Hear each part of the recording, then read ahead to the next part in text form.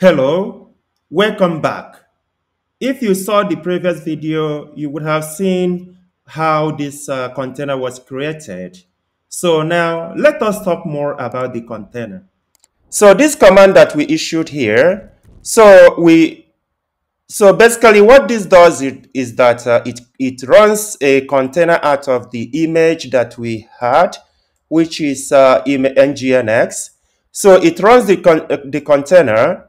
Then this D uh, is like a detach. That's what it basically means. So what it means is that the container would run in the background. Without this D, what happens is that when you create the container, it disappears.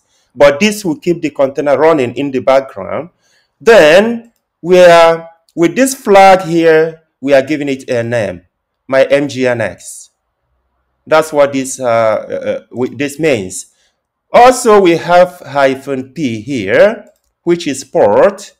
So basically what this is we are mapping the port. This port number, port 80, is the port number that is the container port number. So the 8080 is the port number of the host where the container is running. So what we are doing here is that we are mapping the container's port number 80 to the host machine's port number 8080, so that when you want to access what you launch on this container on your host, you can use this port 8080, which belongs to the host, to connect to port 80, which belongs to the container. That's what this command does. Now we have our container, which is my nginx. Let me clear the screen again. The next thing we are going to do is I'm going to show you the command that you could use to check logs of your Docker machine. So the first one we are going to use is docker logs, then the container name. If you remember, we named it my nginx. With this command, you can view logs of the Docker container. You see?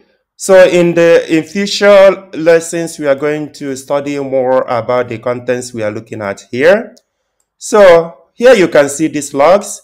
Let's try something. Just observe how short these logs are, right? Just observe how short the logs are. So let's try something. Let us stop the Docker, my nginx. We stop the Docker. Let's start it again. The Docker has been restarted. Now let's check our logs again. So when you look at this log, you are going to observe what just happened.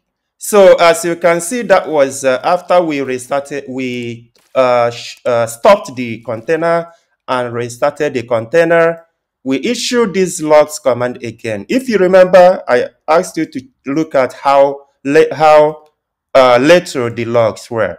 Now, after stopping and starting the container again, look at all the logs. So from here, you can actually see what went wrong, or what happened with your container. As you can see, so it's shutting down here after we issue the stop command. It's exiting, it's shutting down gracefully. You see? So after that, it restarted again. You see? So from this log, you can basically see what happened with your container if something is not working the way they should.